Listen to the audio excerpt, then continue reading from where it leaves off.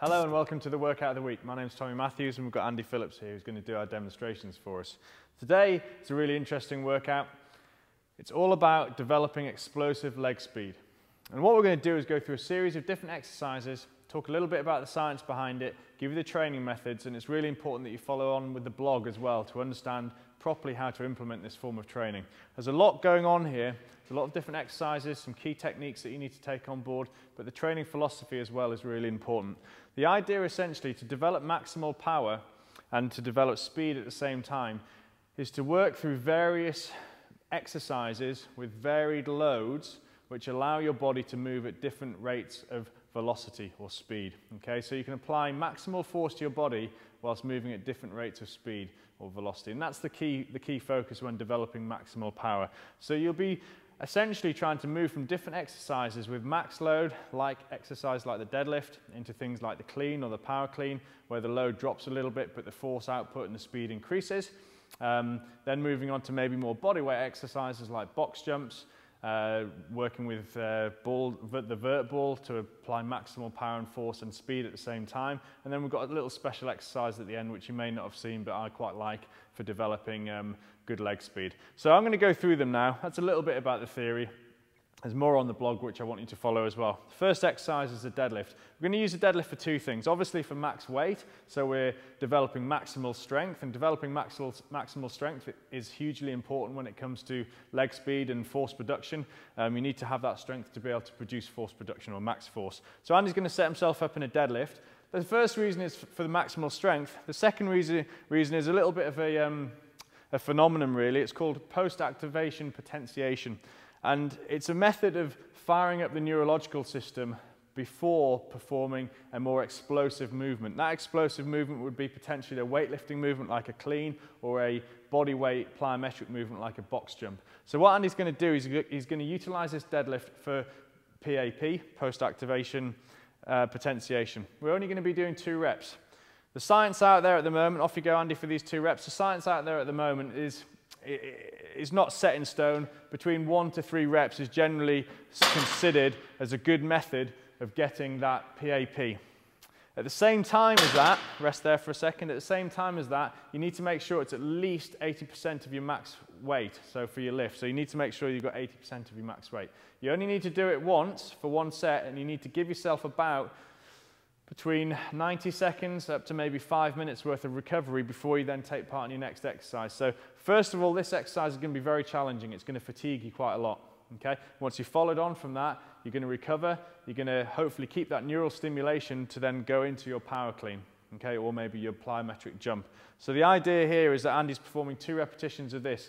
He's just done a quick demo there, so if he's going to follow the sequence now, he'd go straight into his power clean in about, let's say 2, 3, 4 minutes perhaps. Okay, but just for the sake of today, we'll talk a couple of key teaching points for the deadlift before we go any further. So let's just have a quick look at that setup position. So toes are underneath the bar. He wants to be able to see all of his toes. He's going to sit his hips back. He's going to take a grip of the bar. Okay, he's going to get his grip first. He's going to get strong there. And then from that position, he's going to sit into it, take a deep breath in, create intrathoracic pressure, and then drive through the hips and first pull and into the second pull and full extension at the top.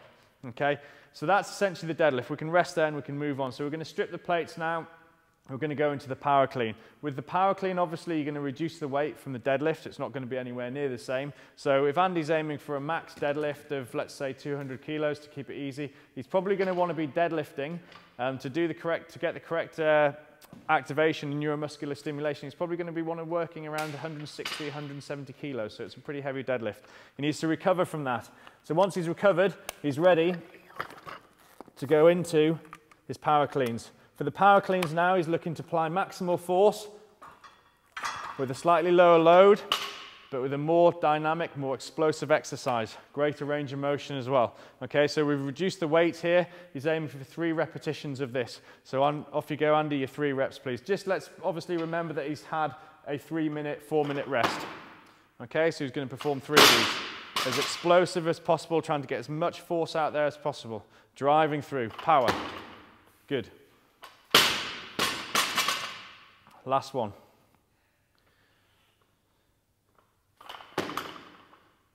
Good.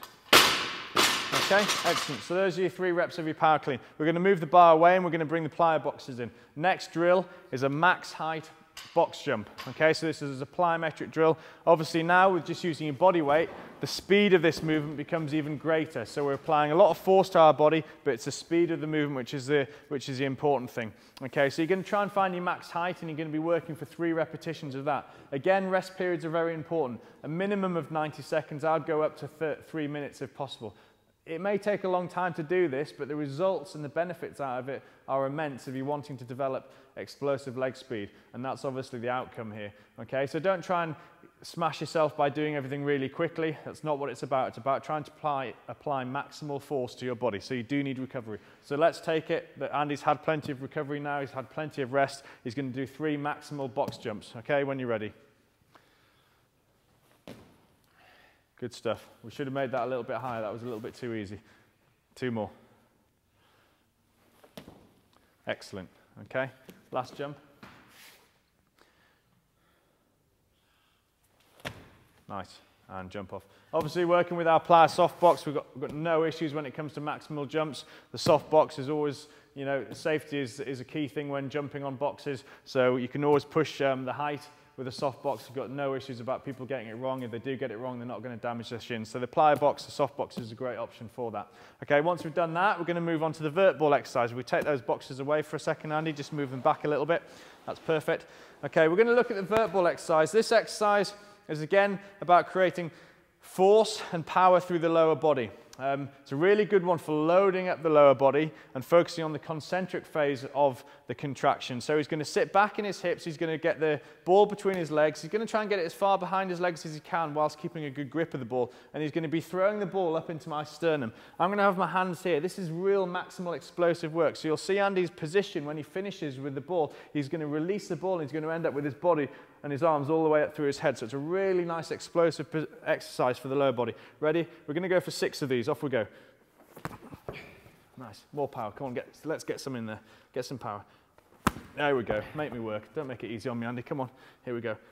Yes, now we're talking. Good. More explosive. Come on the toes. Nice. All the way through. Drive through. 2 more. Good. Last one. Excellent stuff. Okay, move that away. So you would have seen the movement there. It's very important as a coach there. I'm in a really strong position. If I push my hands down like that, the ball's not going to come flying up and hit me. Okay, it's very important that he finishes the movement off, finishes up with this really big range of motion. So that's exercise number 4 in the sequence. You'll notice a difference in the pattern. Okay, big heavy load, reducing the load now, increasing the velocity. Final exercise, little special one here. This is all about hip flexion, okay? It's a single leg hip flexion drill using a power band. Andy's going to set himself up here. I'm going to aid this exercise by giving him something to support his hand on, okay? So the drill here is all focusing on this. Just bring it down to your knee for me, just down to the bottom of the knee, just above the knee, there you go, okay. The focus here is on driving through and creating leg speed through the lower body. So Andy's going to hold on to here for a bit of support, off you go Andy, and then just practice that drive through the hip and the knee. There we go, okay, get it stuck down there, okay, boom, there we go, good. Let's get those hips right through now every time you come up. So you need to be standing up tall, keep the back foot on the floor for me, back foot on the floor, that's it, and drive, there we go. More speed now, come on, more speed. Really quick, that's the one, now we're talking. Okay, so now he's got into it, he's got that speed, he's got that power. We're going to do 12 on each side, okay? Really snappy, off we go.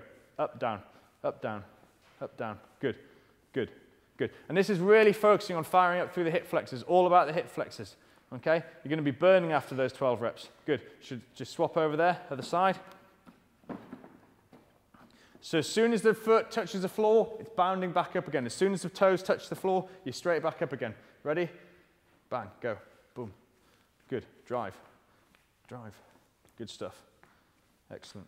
So if you're learning to box jump, if you're learning to clean, into full cleans, into snatches, anything that requires you to get under the bar quickly or to come into hip flexion quickly, you need to get those hip flexors fired up and activated. So that's going to really help that drill. Okay, so those are the 5 exercises that I want you to have a go at. I want you to read the blog because it explains a lot more detail about how to do it properly and also a little bit about the science behind it. And you need to appreciate the science as to why you do it in that pattern and also why you do it with the recovery periods that you require. I've gone through that really quickly with Andy just for the sake of this clip, but for you guys doing it correctly, obviously space it out and do it properly. Hope you enjoy that because it's, for me, that form of training is immensely beneficial for a variety of different clients. Okay, especially anybody looking to get into any Olympic weightlifting, powerlifting, any sports, any explosive sports. It's all going to benefit. It's going to benefit all of those guys. So have a go at those drills. Any questions about that? Send us an email, drop us a Facebook or a social media post. Ask us those questions. We're always happy to help out. Hope you enjoy that stuff. And thanks to Andy for giving us some good demonstrations there. And we'll look forward to seeing you on the next workout of the week.